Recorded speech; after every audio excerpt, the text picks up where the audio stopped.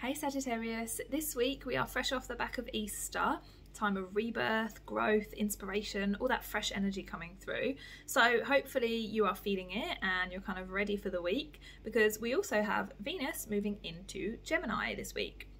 So Gemini is your opposite sign and it's an air sign, and Venus is like what we need and what we value. And so this week and the coming weeks we're going to be really needing to connect, not necessarily in big profound ways, but just in small day-to-day ways, you know, just saying how are you to somebody, just kind of reaching out and you know, maybe paying someone a compliment.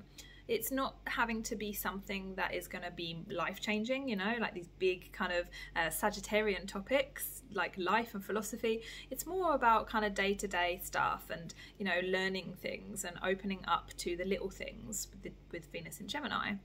And so for you, this is a time where, you know, there really is some learning about getting outside of your comfort zone or getting outside of the things that you are used to. So you might feel like you want to connect with people a little bit more than usual. And it doesn't necessarily need to be like a big deal. It's just kind of like, you know, a little chat here and there, or, you know, just something to kind of feed your mind in some ways. Might be like, a new hobby that you're interested in, or a documentary that you wanted to watch. It's just really about feeding the natural curiosity and the natural need for interaction and for engagement that you have at this time. So your cards are, oh, very nice, the Empress and the Ten of Cups. These are beautiful cards. So there is a blessing coming for you, a blessing for happiness, basically, a big blessing for fulfillment.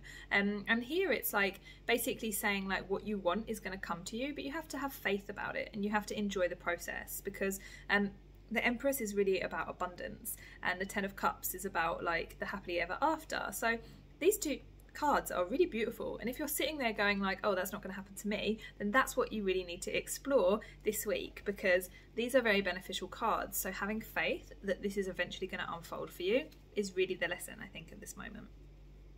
So guys, pop a comment below if it resonated. Otherwise there are links for full readings. Please subscribe and I'll see you next week.